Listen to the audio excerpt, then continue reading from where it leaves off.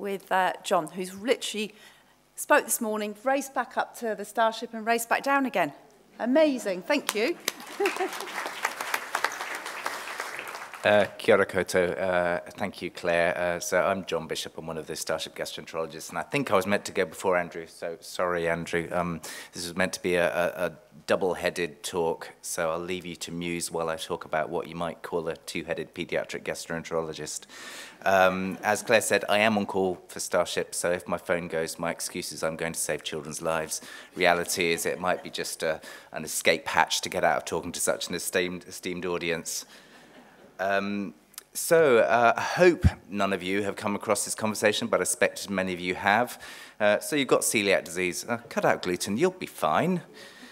Insert expletive of your own choice. And clearly celiac disease is more complex and more difficult than just cutting out something in the diet and going from there. And why is it more difficult? Well, celiac disease is a multi-system disease. Whilst gastroenterologists like to think that the gut is the be-all and end-all, those of you who have experience of living with celiac disease know that it affects more than just the intestine. It may result in a number of medical complications and may be linked to other medical conditions. It's obviously a long-term illness and has effects on lifestyle, quality of life, family life, relating to that, and clearly whilst it may affect the individual, it's something that impacts on the life of the whole family or wider community. And speaking to the converted here, but it often incurs quite a significant financial burden to those impacted. So when we talk about kind of a multi-system disorder, clearly we're looking at a condition that affects other body parts rather than just the gut. And I'm not going to go through this exhaustively because it would take a significantly longer time than I've been allocated and you'd all be snoozing. But I will go through a few of the areas that celiac disease may affect. So I think Andrew already alluded to this, but for those of you that don't know, dermatitis herpetiformis is intrinsically linked with celiac disease, with around 10% of people with celiac disease having this manifestation, although some studies suggest that up to 15 to 20% may be affected. It's an extremely itchy, unpleasant rash that classically involves the elbows, the base of the spine, and sometimes the buttocks, and it's probably somewhat embarrassing to be having to wander around scratching your bum because of that. Obviously, this talk is kind of non-dietary therapies, and I have to say that introduction of a gluten-free diet does help with dermatitis herpetiformis, but it might take quite some time to work. So full effect may take up to 2 years. So many people do still require medical treatment or drug treatment to help with that as well. So the most common drug that's used is dapsone. In other instances, dapsone is a drug that is used to treat leprosy.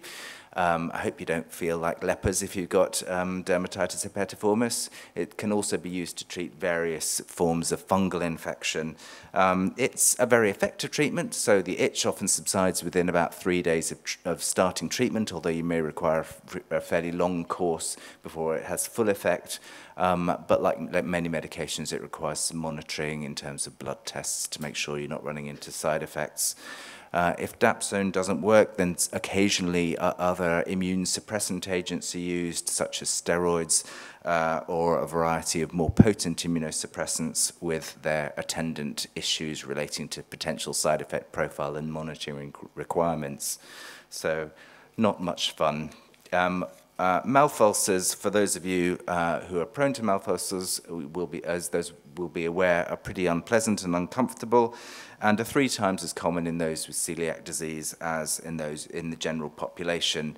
Introduction of a gluten-free diet does lessen the frequency of crops of mouth ulcers, but even so, they can be a little bit more prevalent in people with celiac disease. And sometimes additional treatment above and beyond a gluten-free diet may be required. That may be something as simple as mouthwashes with antiseptic agents, antibacterial agents, or use of topical creams or ointments, for example, steroid creams or ointments. But very occasionally, if they're extremely problematic, more potent treatment may be required, including if you look in the medical literature, reports of people using really quite potent immune suppressant agents that are more commonly used for more significant life-threatening autoimmune diseases. dental enamel defects are not uncommon in the general population, but really much more prevalent in people with celiac disease. Mild cases don't often require significant additional treatment, but are more a kind of minor cosmetic issue. But when you're getting really quite severe dental impact, including effects affecting the strength and the shape of the teeth, then sometimes more significant cosmetic dentistry is required, including such measures as bonding or dental veneers or other cosmetic solutions. Moving on to the medical complications, we see kind of nutritional deficiencies associated with celiac disease, most commonly at the time of presentation, but may occur further on down the course of the disease. So anemia, most commonly, certainly in the pediatric age range, being due to iron deficiency, will respond to a gluten-free diet as the bowel will heal, but takes quite some time. And because of the impacts on growth, on learning, on general well-being, we tend to supplement with iron until the bowel wall is healed. Other micronutrient deficiencies such as B12 and folate deficiency also require some consideration and may require some specific management. Osteoporosis or bone health is understandably a cause for concern, particularly in older people with celiac disease and particularly in those who may also have other risk factors, such as unfortunately being female, unfortunately being postmenopausal, maybe having a more sedentary lifestyle, or having lifestyle factors that make you more at risk, such as smoking, alcohol use, etc. And clearly, osteoporosis can be a significant issue for particularly older people and put you at risk of fractures or significant pain and immobility as a result. And in and of itself, clearly we want to instigate a gluten-free diet, but osteoporosis may require specific treatments to strengthen the bones. Infertility may be a presentation in and of itself of celiac disease, so sometimes people come to the diagnosis because of fertility issues, and it's certainly clear that untreated celiac disease is related to subfertility in females, and I was educated myself this morning, a slight reduction in fertility in males as well who are untreated celiac disease. As to whether or not, if you're established on a gluten-free diet, that impacts on your fertility to a major extent, it remains a little bit debatable, but may have some impact. So fertility issues may require specific consideration in women of childbearing age.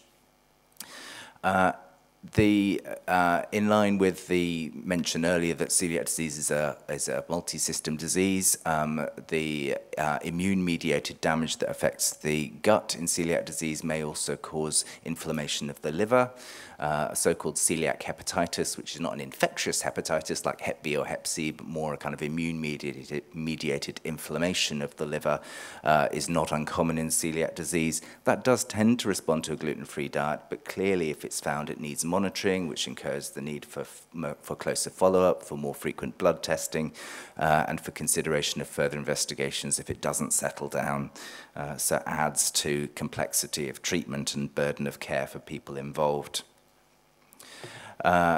Along with the directly kind of associated effects outside the gut, celiac disease is associated with a number of other conditions. So commonly it may be associated with other so-called autoimmune conditions, the most prevalent being type 1 diabetes. So around about 5 to 10% of people with type 1 diabetes may also have celiac disease, and conversely a similar number of people with celiac disease may have type 1 diabetes, so the two not uncommonly coexist. As you can imagine, having both conditions adds a significant burden to your medical needs and your requirement for care. And actually, from a practical viewpoint, it's hard enough adhering to a gluten-free diet, but also to having to adhere to a very healthy diabetic diet makes life more challenging for people that are troubled by both conditions. Clearly, more medical follow-up is needed, more monitoring is needed, and there are risks of more long-term medical problems if you have diabetes diabetes in association with celiac disease. Autoimmune thyroid disease is more common in people with celiac disease, with a prevalence of around about 3 times that in the general population, and again that adds to burden of care, as do the coexistence of rarer autoimmune diseases like Sjogren's disease, which is associated with dry mouth and problems like that, and autoimmune liver disease, which requires specific treatment. As well as the so-called medical conditions, celiac disease is a little bit more common in certain other diagnoses. So around about 5 to 10% of people with Down syndrome also have celiac disease, which adds to the healthcare needs of a population that already have significant challenges related to healthcare and lifestyle. Similarly, Turner syndrome and Williams syndrome, which are rarer conditions, may also be associated with celiac disease, adding to the healthcare needs for that population group. The interaction and the association between celiac disease and mental health is an extremely interesting and probably a very complex one, and certainly it's well recognized that mental health issues may, like fertility, be the presenting feature of celiac disease. So there may be a direct effect of the immune-mediated process on the mental health, or it may be a more subtle or complex interaction of an immune-mediated process, micronutrient deficiencies, chronic symptomatology, all of these things that interact on your mental well-being. But even in those with treated celiac disease, it's recognized that depression and anxiety and other mental health issues are somewhat more prevalent, and that may relate to the additional stresses related to living with a chronic disease and all that entails, the sense of loss of control, the increasing challenges of adhering to a gluten-free diet, certainly for younger people, the feeling of feeling picked out and different from their peers. All of these may add to the stresses of living with celiac disease. Celiac disease also seems to be somewhat overrepresented or a little more prevalent in people with some forms of neurodiversity. It certainly seems to be a little bit more common in people with attention deficit disorder, and maybe more common in people with autism spectrum disorder as well. And then there are other reported associations of celiac disease with a somewhat increased prevalence of bipolar disorder and schizophrenia, although far less common than the more frequent, but albeit challenging, mental health issues related to depression and anxiety. The impact on the family is really quite significant, and one of the glaring omissions from my talk is the obvious impact on the family that this may be, maybe a family disorder. So we know that 10% of first-degree relatives with celiac disease have celiac themselves, so that may add to the burden of care within the family, add to the challenges impacted on the family. This study looked in particular at the kind of more overall impacts on family life, and so had some interesting findings. So, I'm aware that some of these are gender specific and probably overgeneralizing, but in this study they reported that mothers felt the psychological burden of having to manage the gluten-free diet in their child. Fathers seemed to carry a degree of guilt in relation to them being to blame for the child having celiac disease because they carried a celiac susceptible gene. Now, as many of you will know, 1 in 3 or 1 in 4 of us will have a celiac susceptible gene or two, and that does not mean that your children will all go on to have celiac disease, and it's certainly not a reason for feeling guilty or ashamed. Both fathers and siblings regretted the limited food choices that were inflicted upon them by living with somebody with celiac disease, both within the home and when they went out to eat. But on a more positive note, some mothers reported that they felt that it had led to them being more creative and innovative cooks within the family, and actually led to introduction and adoption of specific family traditions that kind of enhanced and strengthened family life. And siblings reported that living with somebody with a chronic health condition added to their sense of empathy and hopefully made them a more kind of empathic and sympathetic, rounded individual. So, not painting it as a wholly positive thing, but there may be a silver lining to the cloud of celiac disease. And finally, I know that I'm preaching to the converted here, but living with celiac disease is not a cheap alternative. Coeliac NZ were involved in the study in 2021 that suggested that gluten-free products had, on average, 2.5 times the cost of non-gluten-free alternatives, and some products, particularly fairly common products like breads, could be up to 5 times the cost of their gluten-containing alternatives. As you will all know, there is a Pharmac subsidy, which is scarcely worth the electronic paper it's written on, because it only will provide a limited cost saving to a very small number of products that are available from pharmacies, and with pharmacy markups, that actually means that the variety and the cost competitiveness of products is better on supermarket shelves. So I suspect that relatively few people use that Pharmac subsidy. Access to other supports from a financial perspective are variable, and whilst there shouldn't be a postcode lottery, I suspect that some people manage to access child disability allowance or other WIN supports and other people don't. And clearly that effect is magnified if more than one family member has celiac disease. Now, I was going to end with a nice summary slide, but because I thought I was handing over to Andrew, I don't have one. So that is the end of my talk. So thank you very much for your attention.